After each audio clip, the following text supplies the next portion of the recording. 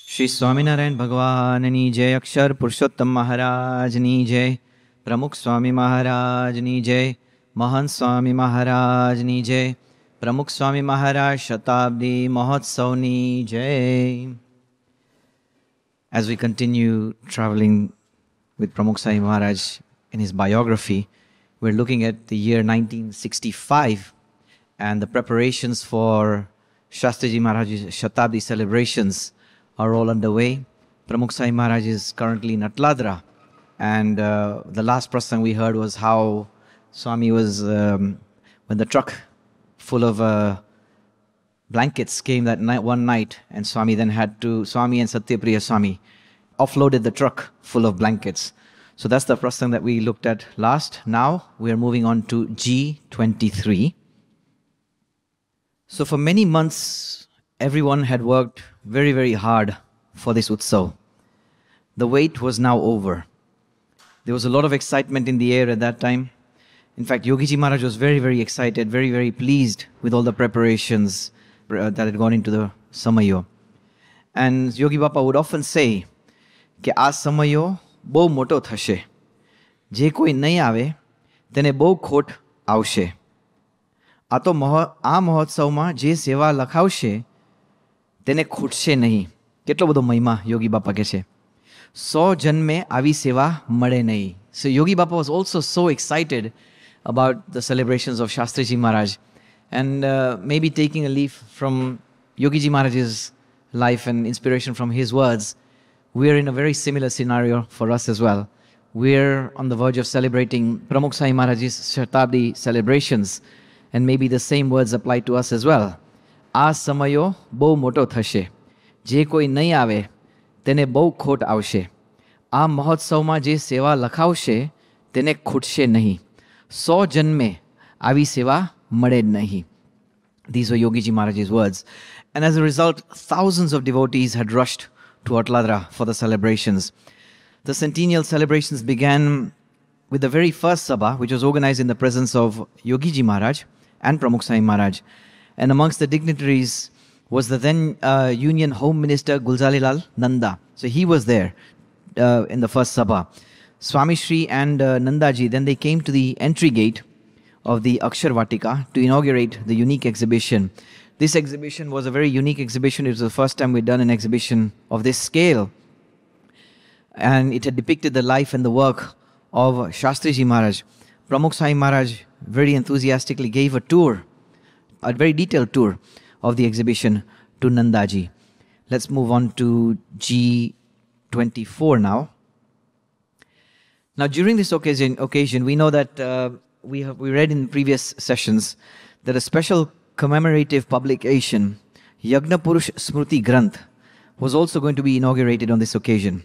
And on this day, because this scripture, this publication, it depicted different aspects of Shastriji Maharaj's life, his persona, and through different articles, paintings, photographs, and things like that. So it was something that, again, one of the very a unique publication back then. And Pramukh Swami Maharaj was also very excited, very involved in this.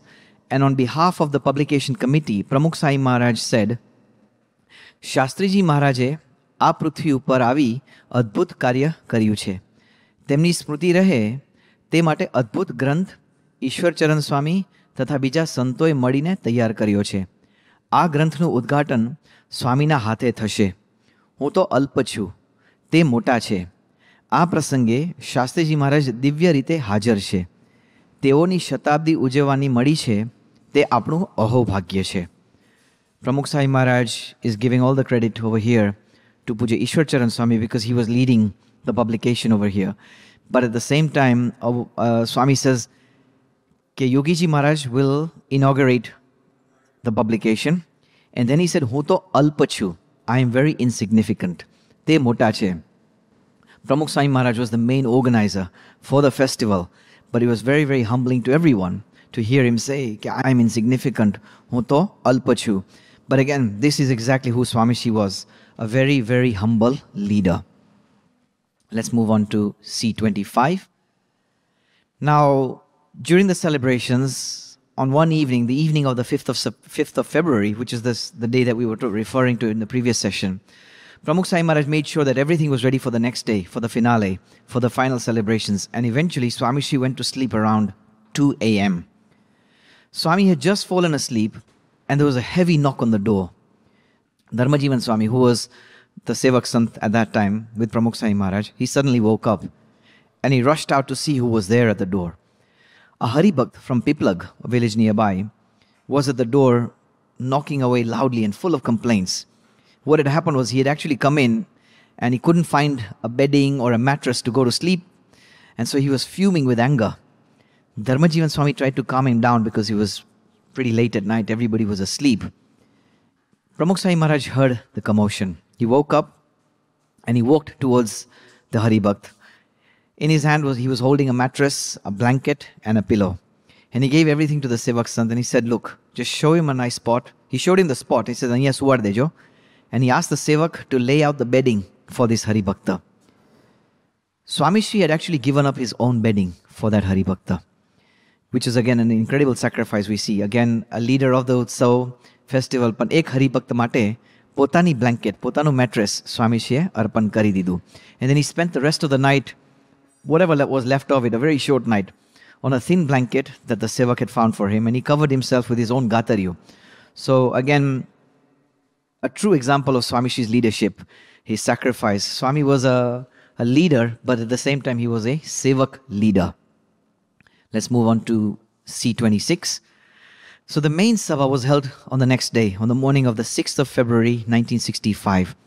The festival was almost 100,000 Hari Bhaktas had come in from all over and gathered to celebrate this Utsav. Pramukh Swami Maharaj, when it was his turn to speak, again he spoke very passionately about his Guru Shastriji Maharaj. He spoke about Shastriji Maharaj's compassion, his service to humanity, Shastriji Maharaj's spiritual purity. He talked about how he made all the Akshar Purushottam mandirs, but not just that, he was also an orchestrator, an architect of the Chaitanya mandirs. Again, he was referring to all the Hari Bhaktas, the life transformations that Shastriji Maharaj had made. So he spoke about all this. And then he ended the Sabha by offering his apologies and asking for forgiveness in case, if any shortcomings, if any Hari Bhaktas had any difficulties during the Utsav. And then finally he offered reverence to Yogiji Maharaj by offering a beautifully decorated garland around Yogiji Maharaj. And Yogi Mappa then in return placed the same garland on Pramukh Swami Maharaj. Let's move on to C27. Now after the celebrations were over, Yogiji Maharaj carried on with his vicharan. Pramukh Swami Maharaj stayed back to help conduct and orchestrate the wind-up of the whole festival. Now this is the difficult part. Once the Utsav is over, everybody leaves. But to then wind up, that is a very difficult task. But Pramukh Swami Maharaj stayed there because it included a lot of other things as well. The closing of the accounts and the finances. Not only that, also returning all the materials. Now, obviously, during the festival, we had borrowed a lot of things from different places. So Pramukh Swami Maharaj was very particular about this. It was always in his nature to make sure that everything was returned in the best condition, the most satisfactory condition to the rightful owners as well. So nothing gets misplaced.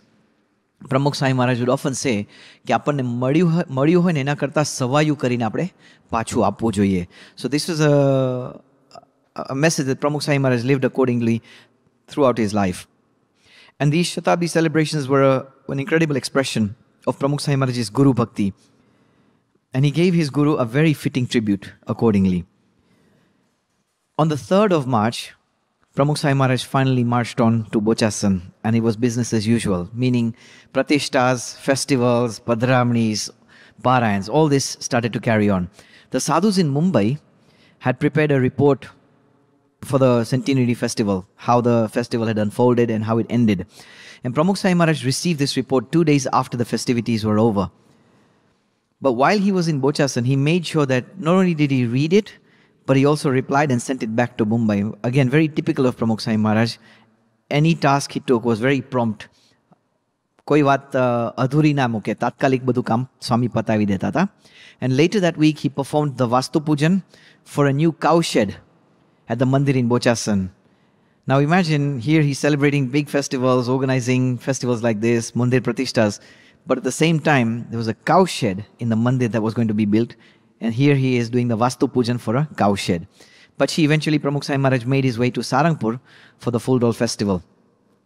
At that time in Sarangpur, Yogiji Maharaj did the pujan of the marble Charanarvind of Bhagwan Swaminarayan, which is atop the marble shrine, the marble Otto in the Rang Mandap. So many of us have probably seen that Otto in the Rang Mandap. So this is where Yogiji Maharaj did the pujan for this during the Full Dole Utsav. And then eventually they carried on their travels. Let's move on to G28. From Sarangpur, Pramukh Swami Maharaj went to Botad. Botad ma, he was meeting there. He had a meeting with the local Hari Bhaktas over there. And while he was there, he inspected the construction of the new Hari Mandir that was about to be built over there and gave some feedback as well. Again, Nanu Mandir hoy ke Motu Mandir hoy. Pramukh Swami Maharaj's enthusiasm and zeal was always the same in every single project. From Botad, Pramukh Swami Maharaj then went to Gadda, where he joined Yogiji Maharaj and 15 other sadhus to go to Rajula. En route to Rajula, the driver had actually missed the road leading to the village on that day. It became very dark that night and they actually got lost. Eventually, they got to Rajura at 4 a.m. in the morning. You can imagine, after such a grueling, difficult utsavs, and then you get stuck in the night, you get lost and you have to get back at 4 a.m. Could be very, very frustrating. But for Yogiji Maharaj and Pramukh Swami Maharaj, they were very, very calm. Nevertheless, even though they got back at 4 a.m., the next morning they were ready for the Nagar Yatra and the Murti Pratishtha. So there was a Murti Pratishtha that was going to take place in Rajula. That's why they were there. But again, they were ready for the Nagar Yatra and the Murti Pratishtha. Eventually, from Rajula, they all went to the house of the famous poet Dula Kag, who lived in the village of Majadar. Dula Kag was a Padma Shri award-winning poet, and he was the one that wrote many bhajans that we can see a picture of Dula Kag. And he was the one that composed or that wrote many bhajans that we know. Pagad Hoa Dione Raghurai, a very famous bhajan.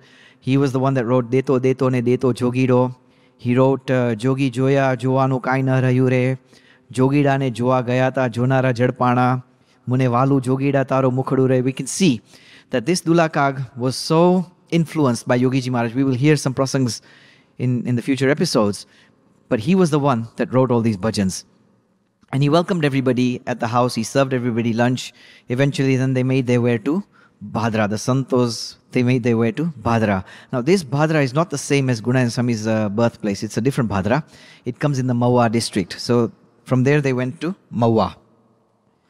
Let's move on to G29. Now, in Mawa, there was a Hari Bhakt by the name of Popat Bhai Dani. And he had arranged lunch for all the Hari Bhaktas and the Santos at his house. And Swami was busy. Pramukh Swami Maharaj again got involved in the seva. He started serving all the Hari Bhaktas who were waiting in the Pangat. But while Swami was doing that, there was a learned Brahmin who was an astrologer. And he was watching Pramukh Swami Maharaj bending over, serving all the Hari Bhaktas very affectionately and filling their plates. After a while, the Brahmin called Popat Bhai and pointing to Pramukh Swami Maharaj, he asked, he says, Who's the one that is serving? Who is this son? Because this was the first time he had actually seen Pramukh Swami Maharaj. And Popat Bhai then gave a reply and he explained that this is Pramukh Swami Maharaj. The Brahmin said that like Yogiji Maharaj, thousands of people will follow Pramukh Swami Maharaj. My knowledge of astrology is very limited, but on seeing the appearance of this sadhu and examining his characteristics, it appears to me that if we were ever to meet again in future, due to God's grace, then I will remind you of this. But remember what I've said. So again, prophesizing about Pramukh Swami Maharaj, Popat Bhai was very stunned, but that prophecy was definitely something that we were all witness to in the years to come. Let's move on to G30. So from Bhadra, Pramukh Swami Maharaj and Yogiji Maharaj, they came to Mahua, and from Mahua meaning Bhagaji Maharaj's Janmasthan, there they went to do darshan of Bhagaji Maharaj's birthplace, and they did darshan of the Samadhi place as well. And Yogi Bapa sprinkled the holy water from the river Malan on all the heads of all the Santos and the Hari Bhaktas over there. And while he sprinkled some water on Pramukh Swami Maharaj, he said a very nice thing. He said to Pramukh Swami, he was so happy, and he made a very strong statement saying, he said, Yogi Bapa says this to Pramukh Swami Maharaj, "Ape alaukik kam satsang ma karelu છે. તે ફળ રૂપે આપને ભગતજી મહારાજના સ્થાનેથી શુભ આશીર્વાદ છે." Yogi Bapa is blessing Pramukh Swami Maharaj. તે તમ દ્વારા સ્વામી શાસ્ત્રીજી મહારાજ અલૌકિક કામ કરશે. He's saying that through you, Shastriji Maharaj is going to do some great works. તમો સ્વામી શાસ્ત્રીજી મહારાજનું સ્વરૂપ છો. What a powerful statement. Yogi Bapa's guru was Shastriji Maharaj.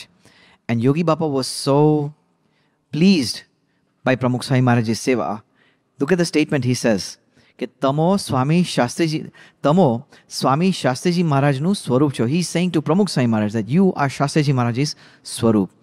So this was another Mahima Gan, Mahima Vachak words that we heard from Yogiji Maharaj. Eventually, the group made their way to Bhavnagar. The Maharaja of Bhavnagar, His Holiness Maharaja Krishna Kumar Siji, had just passed away. And so Yogiji Maharaj and Pramukh Swami Maharaj visited his palace to offer condolences to the family and bless the princes at that time. The Maharaja had also met Shastriji Maharaj, so we know about his connection with the mandir in Garda as well. So this was another prasang that we hear about in this chapter. Let's move on to G31. Pramukh Swami Maharaj eventually made his way to the village of Nar. Nar is again in the Charotar region. And he did a parayan over there. Now the parayan was organized by CM Kaka. We all know CM Kaka, who was one of the chairmen, who was the ex-chairman of in London Mandir. And so they were very close friends. So he had insisted that Pramukh Swami Maharaj come to Nar. And so to fulfill his wish, Pramukh Swami Maharaj was there delivering a parayan of Hari Lila Kalpataru. From Nar, Pramukh Swami Maharaj then made his way to Bochasan for the celebrations of the Chaitri Punam, which was held on the 15th of April 1965. And once the festivities were over in Bochasan, Pramukh Swami Maharaj received the news that Mota Swami's health was deteriorating. And Mota Swami was in Atladra. So immediately Pramukh Swami Maharaj changed all his plans and hurried to Atladra to make sure he could visit and meet Mota Swami. And while he was there, he got a report about Mota Swami's ailing condition. Again, very typical of Pramukh Swami Maharaj. You know, he could see the compassion, the empathy, the sympathy that he had for Shastriji Maharaj's Santos and all the Hari Bhaktos, that when something like this was there, he would drop everything and make sure that he would go there and comfort the Santos or the Hari Bhaktos who were there as well. Let's move on to G32.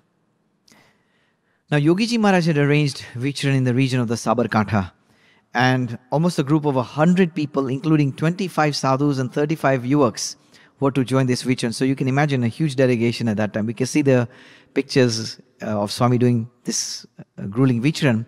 And Pramukh Swami Maharaj was a part of this Vichran as well. Important to know that Yogiji Maharaj and Pramukh Swami Maharaj both were traveling during this Vichran. The Vichran took place in the month of April, in the scorching sun. Now we know that temperatures in April would go all the way from 35 to 45 degrees. Yet Pramukh Swami Maharaj and Yogiji Maharaj did their Vichran in the Sabarkantha area during that time, amongst the scorching sun and the dust winds. During the 15-day Vichran, Pramukh Swami Maharaj visited almost 33 villages at that time. So again, we can see the Vichran just carries on. And today we can see that the satsang in the Sabarkantha region is all credit to the Vichran done by our gurus Yogiji Maharaj and Pramukh Swami Maharaj. Let's move on to G33. Pramukh Swami Maharaj's Vichran eventually took him to Gondal, and on the 12th of May, Swami was in Gondal and a Shram Yagna for the laying of the foundations of the construction of the Gurukud in Gondal. That's when they began. So there was a Shram Yagna meaning they were all involved in the Seva at that time. And to initiate the Shram Yagna, Yogiji Maharaj first ceremonially struck the land with a pickaxe, and then Pramukh Swami Maharaj followed accordingly. And then the sadhus who were studying in Mumbai, they had also arrived for this occasion. And so they all joined in the Shram Yagna for this Gurukud in Gondal. Pramukh Swami Maharaj carried on with his travels from there and eventually came to Botad, where Yogiji Maharaj performed the Pratishta of this new mandir. Pramukh Swami Maharaj had worked tirelessly for the construction of this mandir. And so Yogiji Maharaj had made sure that he kept Pramukh Swami Maharaj very close to him even while performing the Pratishta and the first Aarti of the newly consecrated Murtis. From Botad, they went to Sangavadar. Yogiji Maharaj and Pramukh Swami Maharaj performed the groundbreaking ceremony of yet a new mandir that was to be built over there. From there, they traveled to Ningada. Again, they performed the groundbreaking ceremony of yet another mandir. We can see the number of projects that are unfolding during this Vichran as well. Sometimes we wonder how and where they had the time to manage such operations. Again, from there, Pramukh Swami Maharaj then traveled to Keria, Rohishada and Valbipur, eventually reaching Chogad. Now, in one day, they did Vicharan through 6 villages, performing groundbreaking ceremonies of 2 mandirs and 1 pratishtha we heard earlier. They finally reached their destination at around 11:30 p.m.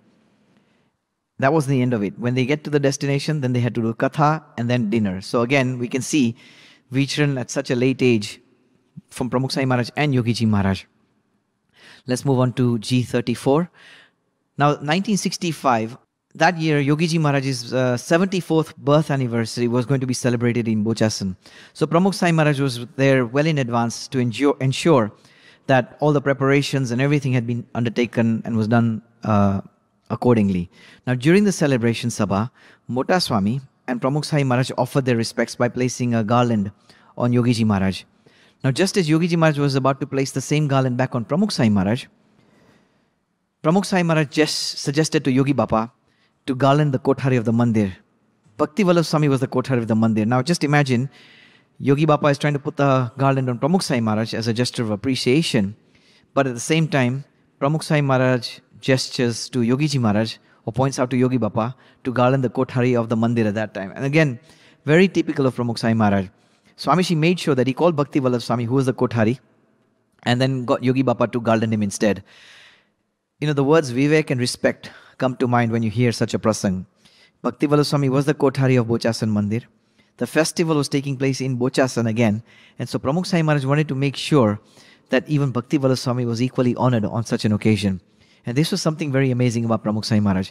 He never forgot the sacrifices that were made by others who were before him. Let's move on to G35. From Bochasan, Yogiji Maharaj and Pramukh Swami Maharaj eventually went to Nadiyad, Medao, and eventually to Adas. Yogiji Maharaj performed the pratishtha of a new mandir that was built, new Hari Mandir that was built in Adas at that time. They covered more villages in the Charotar region and eventually moved to Bhetasi on the night of 11th of June. Swami had made a note in his diary of something that he liked about this particular village. And in his diary, it was interesting to see what Swami writes in his diary. Gam Trana Bhagma che. The village has been split into 3 different sections. Vanto, Tadpad, and Baraya. Baraya Vado. Tranai Juda. All 3 are different. Panchayat, Kua pan Juda. Pan Samp Saro che. Padramani thai. Swami praised the unity of the village. You know, so this is something that we saw that Swami would love, even though there were 3 different sections of the way the village was managed, yet there was a lot of unity in this village. And Pramukh Swami Maharaj made a point in his diary. So again, something very interesting to see. Sari vastu hoy e pan Pramukh Swami Maharaj lakhi nakta. Eventually, Pramukh Swami Maharaj traveled to Badalpur. Yogiji Maharaj performed another Murti Pratishtha over here. And the village welcomed everybody and celebrated this occasion by preparing churmana ladu from 2,500, again something that was noted as well, from 2,500 kilos of flour, and they fed almost 12 to 15,000 people who attended the ceremony. From there, Pramukh Swami Maharaj then traveled to Anand. Yogiji Maharaj did pujan of the murtis of Hanumanji and Ganpati, and Pramukh Swami Maharaj had worked very hard in Makrana to arrange for these murtis to be prepared. And so Yogiji Maharaj again made sure that he kept Pramukh Swami Maharaj with him throughout the consecration and the vidhi and the rituals that took place at that time. Let's move on to G36. So on the 20th of June 1965, Yogiji Maharaj and Pramukh Swami Maharaj, along with Manibai Jivabai, inaugurated the student hostel known as the Akshar Purushottam Chhatralay in Vidyanagar. We all know about the Chhatralay in Vidyanagar. This was the historic date, the 20th of June 1965. Many professors, teachers, and socio-political leaders were also there, including the Vice-Chancellor of the university, and other dignitaries had all graced this occasion. This was a very historic occasion for BAPS. We all know, because again, so many yuvaks who passed through Vidyanagar Chhatralay have contributed as sevaks throughout the sanstha. Not only that, they've also become sadhus. I may be correct in saying about almost 10% of the sadhus would probably come from BAPS Chhatralays. And this was again a momentous occasion for us in the history of BAPS. But while addressing the assembly on this occasion, Pramukh Swami Maharaj spoke to the gathering and he said something very nice. He said, everything in life, simplicity, flexibility, seva, self-restraint, tolerance, fraternity, to empathize in the joy and sorrows of others can be witnessed in Yogi Ji Maharaj's life. So he spoke a lot about Yogi Bapa and made sure that, that we all keep him as a medium and as a role model in our own lives. And Swami said that we will gain strength to practice accordingly, and he will continue to inspire us immensely. Swami Shri's, meaning Yogi Bapa's life, is a goal and a message in itself. All of you will stay in the Akshar Purushottam Chhatralaya. All of you will understand the eternal truth of Atma and Paramatma. Akshar Purushottam is propounded by Shastriji Maharaj. All of you will make successful the efforts of these divine beings and will immortalize the name of the hostel. Your responsibilities as youths are many.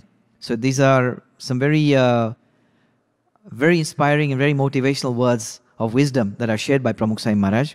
Your responsibilities as youths are many. Who would not wish to have a beautiful life? Who would not want to make their lives fulfilling? So, you all will adorn this student hostel by not shaming the Tilak Chanlo, but by living a moral life, by following the rules and regulations, and by maintaining unity and fraternity. And we can see those words resonating even today in the Chhatralaya today. Pramukh Swami Maharaj, from there, he carried on his Vicharan. Now we will move on to G37. From Vidyanagar, Pramukh Swami Maharaj then made his way to deliver a Parayan on the 3rd chapter of Harilila Kalpataru. Now during their stay in Jamnagar, Yogi Ji Maharaj and Pramukh Swami Maharaj visited the bungalow of Maharaja Jam Sahib of Jamnagar. The Jam Sahib, Shri Digvijay Si Ratan Singh Ji, he had spent up to an hour in the company of Yogi Ji Maharaj and Pramukh Swami Maharaj. And then from Jamnagar, Yogi Bapa and Pramukh Swami Maharaj, they went to Aliabada, the place where Shriji Maharaj and Gunanand Swami had met for the first time. Again, a very historic place. And from here, eventually they made their way to Gondal. Let's move on to G38. Now, when Pramukh Swami Maharaj was in Gondal, he would normally, there was no separate room for him. He stayed along with the rest of the sadhus, nothing specific, nothing special. His potlu, which consisted of just clothes and his puja, again, was kept amongst, in the common area. Now, one day on July 4th, 1965, God knows why, but a thief must have broken into the room.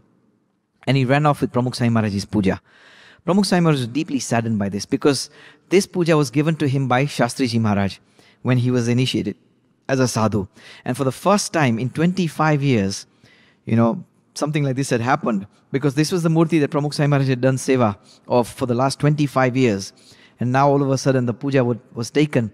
They all looked around, but they couldn't find the puja. Eventually, Yogi Bapa then gave Pramukh Swami Maharaj a new puja that same night. Pramukh Swami Maharaj offered his morning bhakti by using the new puja, but still his mind was constantly lost in the thoughts of losing that puja, because that kept on lingering in his mind. Yogi Ji Maharaj caught on to this, and so Yogi Bapa then gave Pramukh Swami Maharaj a murti of the Akshar Purushottam Maharaj from his own puja. And he gave that and a prasadinu vastra, a holy cloth from his own puja to Pramukh Swami Maharaj. Luckily, Pramukh Swami Maharaj's original puja was found a few days later. And so, although some of the murtis were still missing, but many of the murtis were still retrieved. Pramukh Swami Maharaj then took him to Bochasan to celebrate the Guru Punam Utsav. Although Pramukh Swami Maharaj was ably managing the arrangements for everyone, his main concern was about Yogi Bapa's health. Now, Yogi Bapa's health was keeping very poor during those days. And so his health was constantly being reviewed by different expert doctors, but there was no visible improvement. And eventually it was decided to take him to Mumbai. After talking to Yogi Bapa, eventually they decided to go to Mumbai. And a week after the festival was over in Bochasan, Pramukh Swami Maharaj, Yogi Ji Maharaj, and about 25 other sadhus and devotees, they all left for Mumbai by train. We will end today's session over here. Shri Swaminarayan Bhagwanani Jai.